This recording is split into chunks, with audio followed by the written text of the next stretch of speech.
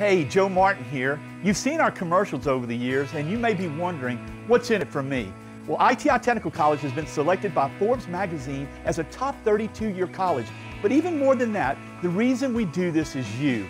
Our tagline is for a better life, and we mean that, for you to be able to have the life you've always dreamed about, to do the things for your family you've always dreamed about. And it can begin here, where we are dedicated to your success, because here at ITI. This is Sports 225 with Lee Feinswag, and I'm Lee Feinswag. We're in our 24th year, if you count Sports Monday and Sports 225, and the only way that could happen is, well, it's my show.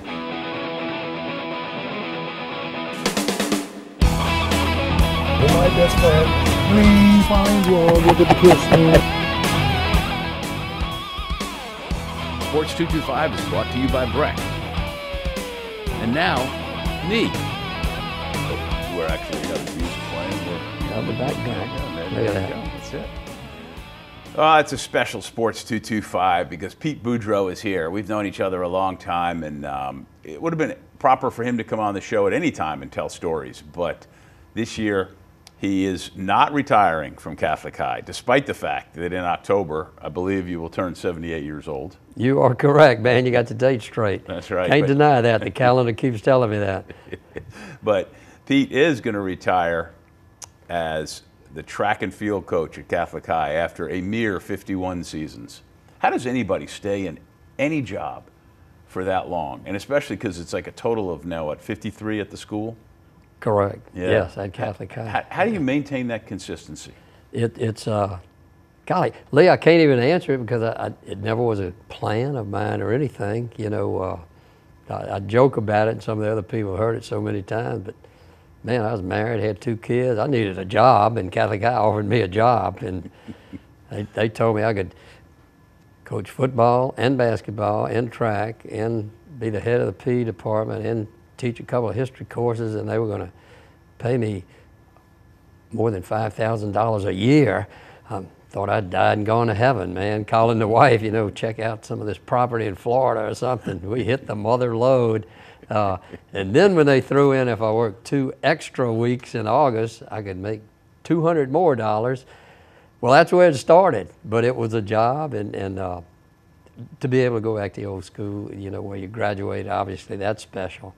And then I just kept signing these 1-year contracts because we never get you never get a long-term contract. No, you don't get a signing bonus. Right. You don't get any of that. Every spring they ask you, are you coming back? That's right. That's it. And you know, and all of a sudden you've signed 30 of them and 40 of them, and gosh, now I've signed 51 of them or whatever it is now. And it just wasn't a plan. I had offers other places, and you always look. And man, I just love Catholic High too much. It had to be awfully good.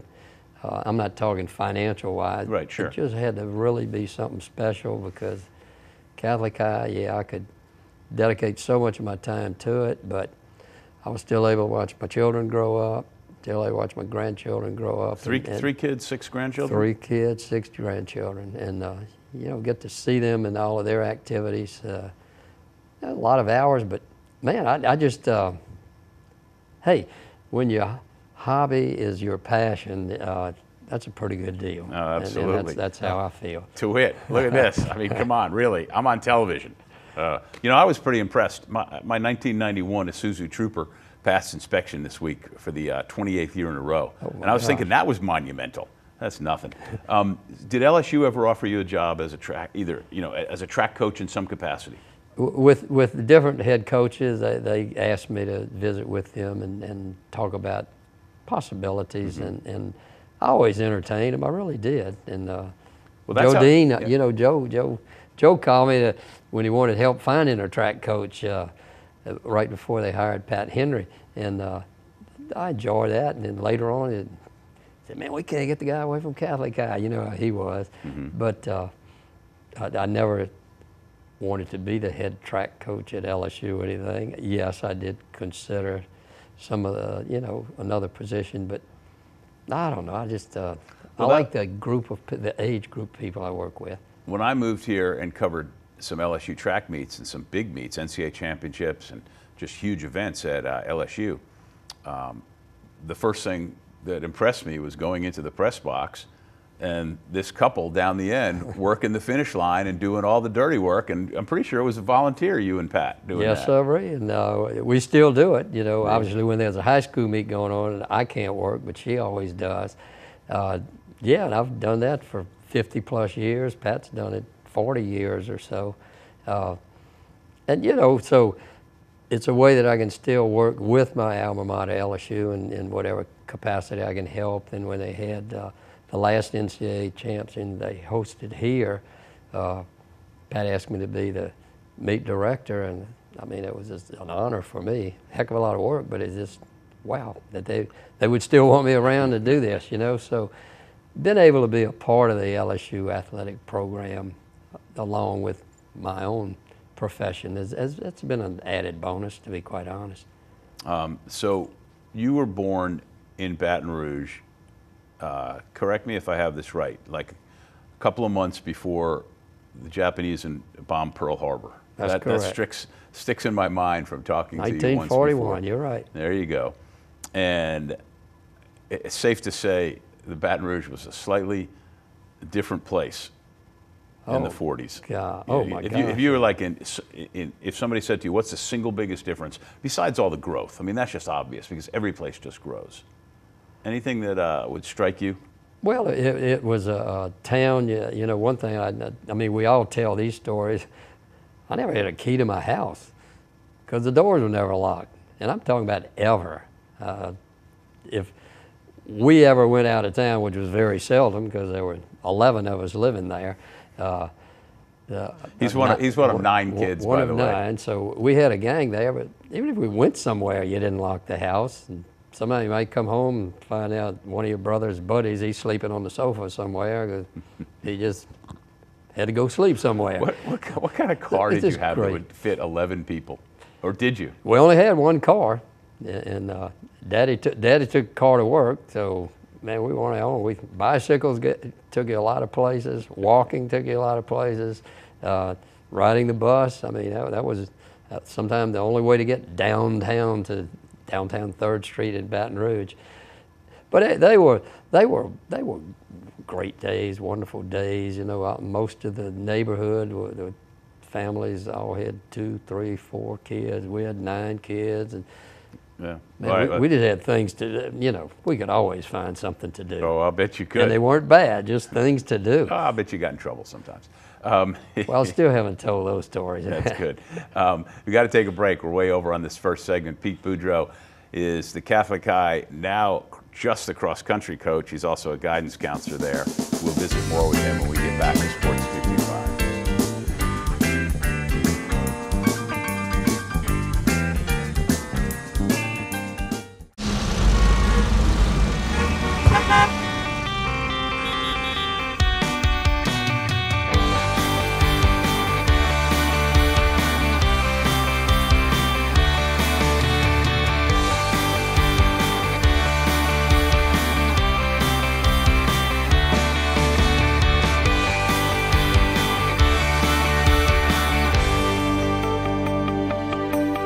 Break out of the chaos.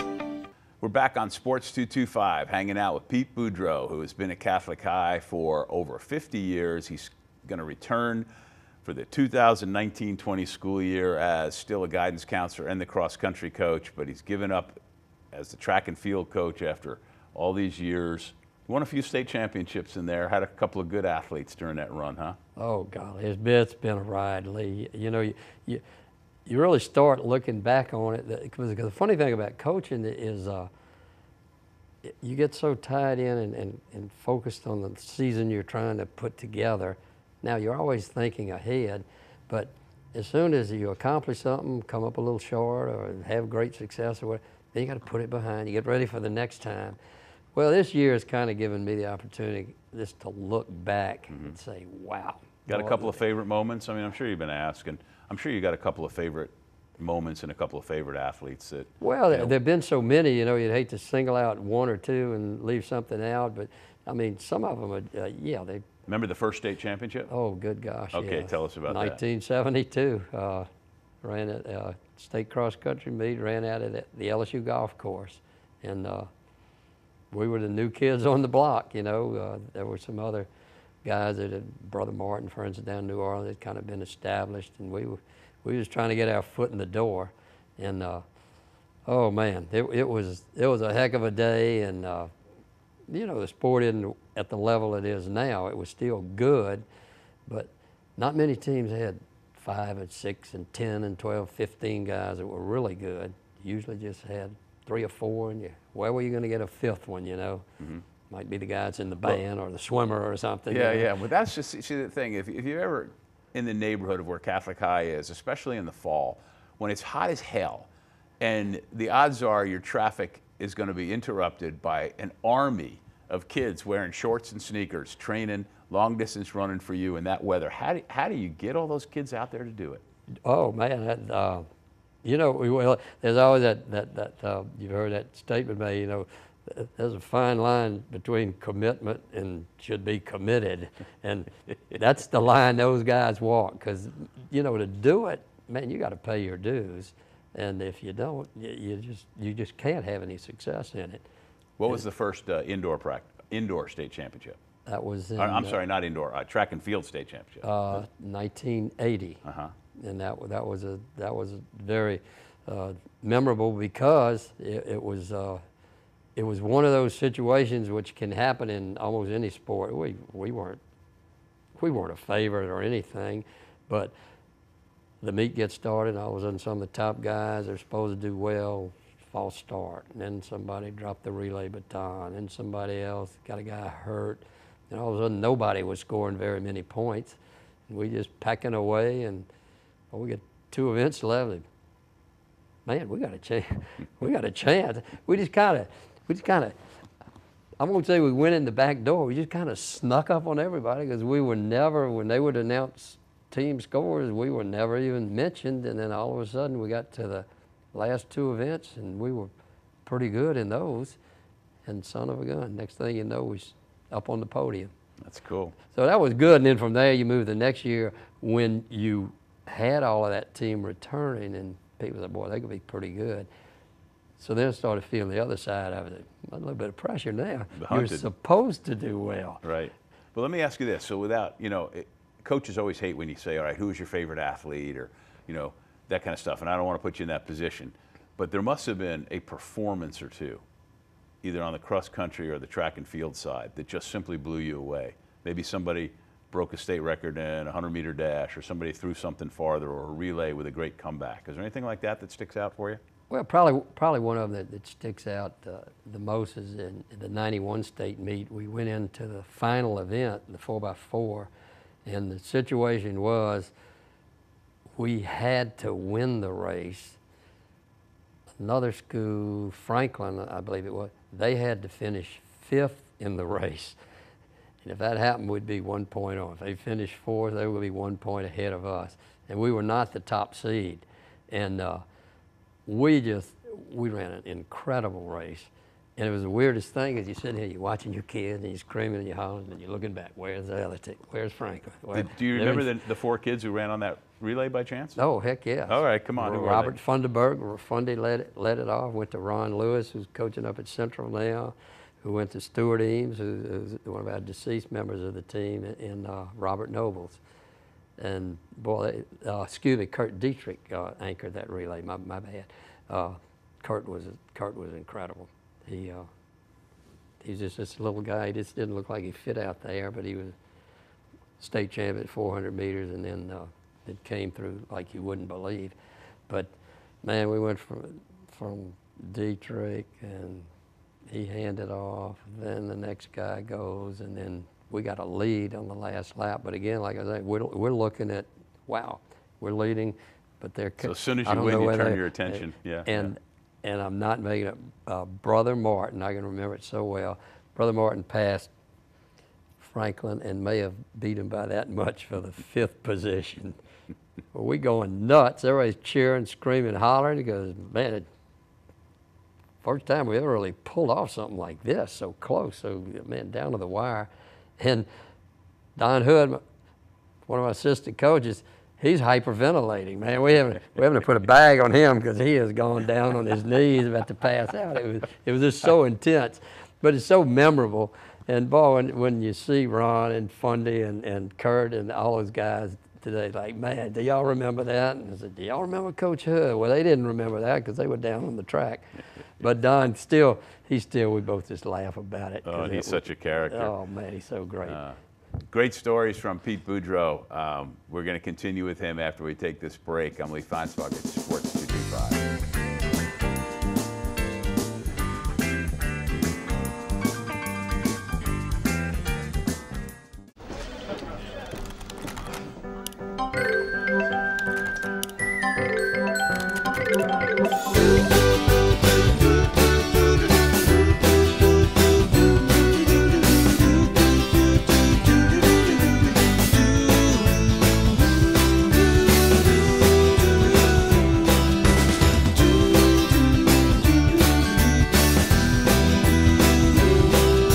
Break out of the routine. Yeah, I could, after almost 40 years.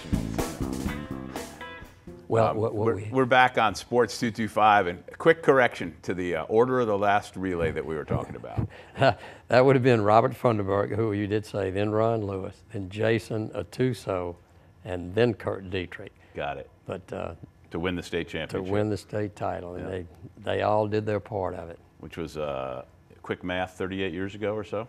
Well, right, yeah, that 81, was 82? 91. Oh, 91. And 91. really what I did, senior moment, I started thinking of an 81 group that set a state record, and some of those guys got switched in there. I don't know how you can. The order I gave is correct. Well, do you have, when you're out and about, because you've been there for so long, and you'll be somewhere like, say, grocery shopping or at a restaurant, or you're out, and a guy comes up to you, and you know him, but you can't remember what year, what his name was, and you hope that he reintroduces himself and say, that must be true, because you have to have that. Oh, that'll happen. Now, to be honest, I do have a pretty good memory with names and faces, but oftentimes that will happen. And at Catholic High, where you've got you got 5 grades of over 200 kids each, right? Yeah, we got about 1,100 students there now. Yeah, so that's well over. 50-something years at 200 graduates a year. Yeah, well, they have to remember as coach. I got to remember a little more than, hey, how are you doing? No, so sometimes I will. All right, give me the name, man. Give me some help. That's good. No, that's great. So as a guidance counselor, what's been the biggest developments and changes to being a guidance counselor at a place like Catholic? Because I imagine it's multifaceted, not the least of which is helping kids, through their high school experience, but a lot of what you do is getting them ready to go to colleges as well, right? And making sure they're on the right path. Well, it has changed to that, where there is so much emphasis on preparing them for college, preparing them for the ACTs, getting them into the ACT prep, providing them with prep courses. But fortunately at Catholic High, one of the main thrusts has always been personal counseling, because we just feel like it's so important. And there's still those guys that sometimes come through and you say, boy, kid's been here 3 years. Have we really made any contact with him? He just kind of doesn't fit. And hopefully, sometimes a teacher can pick up on that, because they're our first resource, or a counselor can pick up that, man, something's just not right with Pete. Why don't you sit down with him a few minutes?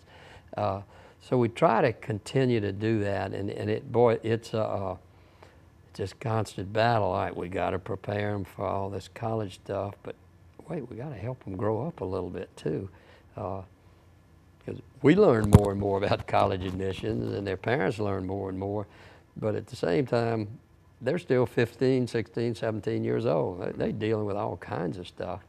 So sometimes just a person that they can talk to is good, and we never want to quit making ourselves available to them in that capacity while also dealing with the other. Modern day statement, you hear this a lot. You hear people say, kids have changed. Today's kid's different than before. And I believe there's something to that, but not totally. I think the biggest thing is parents have changed and society's changed. But as a guy who not only coaches the athletes, but deals with them, let me just throw any of those out there. You can either softball them or just go, I plead the fifth. No, no. What you said is exactly true. It's changed, but it hasn't changed. And I'll go back to what I said earlier. They're still 16 years old. Kids still want to excel, don't they? That's both right. academically They and still want to do athletically. well, and sometimes almost to their own detriment. You know, they're trying to take 4 and 5 honors courses. They're trying to be in 3 clubs, and they're trying to be in 1 or 2 athletics events. And it's like, man, when do you sleep? When do you ever just have some downtime? Mm-hmm. They amaze me in that respect, what some of those guys are capable of doing. Then on the other hand, yeah, the parents have changed, and it's, I guess maybe because when I look at parents now, they went, I used to teach you, so don't tell me what's wrong with your boy. He probably acts just like you did. That's all it is. you reap what you sow. Do you know? have any grandchildren you're teaching of kids you taught? Believe it or not, Joe LeBlanc, who was on my first football team there, and then we coached and taught together. I coached his sons when they were there. He's got a grandson there now. Now I haven't taught him or coached him, but I know who he is. That's a 3rd generation guy, and I see more coming soon. That's amazing. It is. And of course, really the place is. does have tradition where kids continue to to go there as part of the family, so that's to be expected. But well, even when I was a student there, I can remember, sometimes brothers, they'd start calling the roll, or you so-and-so's son, or you so, man, what's with this guy? Did your uncle go to school? Yes, sir. And now I'm doing the same thing. But it's like, did your grandfather go to school here? I may have gone to school with him. So it's just great. Stop there. I got to go to break. I just can't even fathom. He's Pete Boudreaux. We got time for one last segment here on Sports 225. We'll be right back.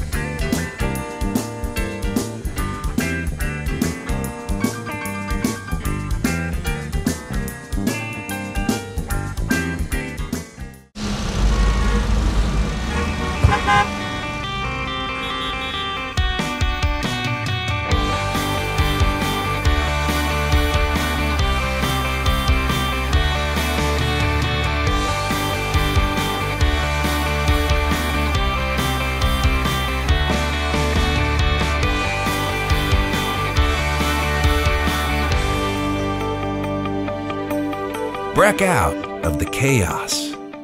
Coming down the home stretch of another Sports 225, go to sports225.com for all the show listings of when we're on CST and on Your View, which is Cox 4, and to see all the archived shows, including, if you missed the one last week with Stanley Jacobs, it was fantastic, and I was talking to him on the ride over because I haven't put that up on the Sports 225 YouTube channel yet, but I will. You can go see any of the old shows, including this one, eventually. Thanks to John Williams from Think JCW for directing. Pete Boudreaux is here, has had an unbelievable career at Catholic High. He turns 78 in October when he will be still back at the school as the guidance counselor and the cross-country coach. So people must ask you this all the time. It's not an original question. When are you going to retire? I hope never, personally, but Well, I guess it'll be one or two things. When I'm driving to school one morning, I say, boy, I don't feel like doing this. I'll know, yeah, I've got the answer. Or if I pull up to school one day and they've changed the locks, they've given me the message. But it's just, I'm still having fun. I love what I'm doing. And that's true, though. I mean, I know you, and I know, and the conversations we've had, and I've seen other interviews that you've done, you're obviously sincerely just enjoying yourself, and as well you should. No, I thank God every day. I mean, because I tell people, I love going to work. I love what I'm doing. I love the people I'm working with. And being with young people keeps you young. Oh, heck yes. Yeah. And I love going home at night, because I love being with my wife, and I love being with the family. So, there's nowhere in my life that I go that, man, I dread this. I love going to Mass on Sunday morning. I love going to Mass with Pat. I love going home. I love being at school. I love going to watch guys play a soccer game or something, man. Because I'm always making that statement, man, I just love my guys. That's great. I love my guys. Well, I got to tell you, too, he's in not one, not two, not three, not four, but 5 Halls of Fame. The last one you went into 3 years ago was the National High School Athletic Hall of Fame, right? But you're in the LHSAA, Catholic High, regular Catholic High, the Grizzly Greats, and then the LHSA. I don't know. Oh, the Louisiana Sports Hall of Fame. I'm telling you, I think that being in the Louisiana Sports Hall of Fame might be a tougher thing to get into than the National High School Hall of Fame. I mean, that's some pretty elite company. That one totally blew me away. I'll be quite honest. I was speechless when they notified it, and then you got to be kidding. You sure you got the right number? Or you sure you got the right guy? No, that was just. I mean, that's people you grew up idolizing, you know. Wait, I'm going to be somewhere where they are. Yeah, but you know what? A lot of people grow up idolizing you, and so this is dibs now. For the next time you come on is when and if you do decide to retire. Okay, I hope it's not too soon, but go. who knows? They may change the locks, man. All right, Pete, thanks so much. It was great talking to you. Oh, great, Lee. Thank you, man. What an enjoyable time. Thank you. All right, thanks for watching Sports 225. We got to get out of here. Good night.